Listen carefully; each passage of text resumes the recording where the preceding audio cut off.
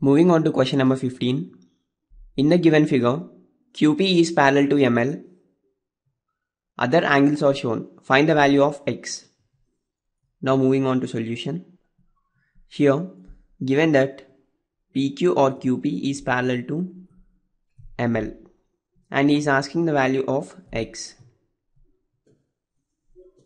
So, let us draw a line AX parallel to QP and name this angle as angle 1 and this angle as angle 2. And also let us draw BY parallel to ML,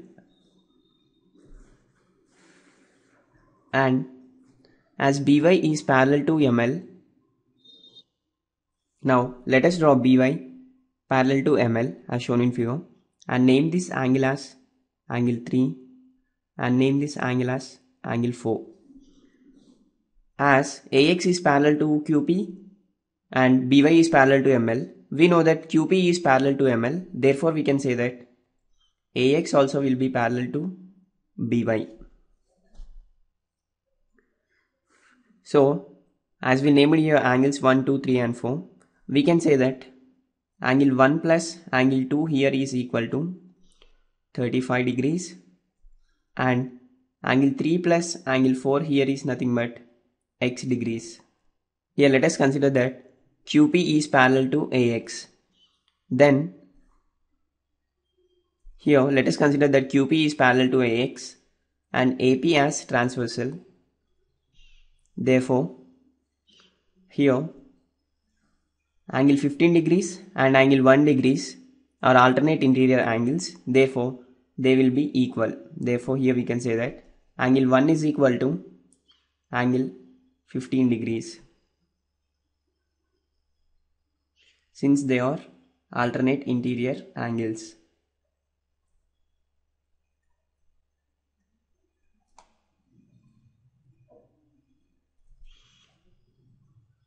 Here we got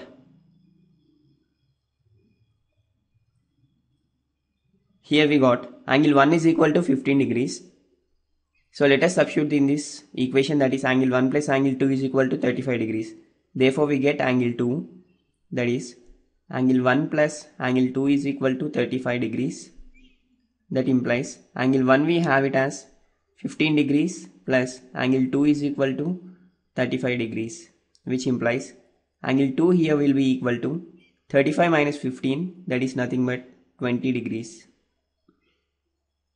So here we have angle 1 is equal to 15 degrees and angle 2 is equal to 20 degrees. But we need to find X here. Let us consider that AX is parallel to BY and AB as transversal. Then about the transversal, angle 2 and angle 3 will be alternate interior angles. Therefore, we can say that alternate interior angles about the transversal for two parallel lines is equal. Therefore, here angle 2 is equal to angle 3.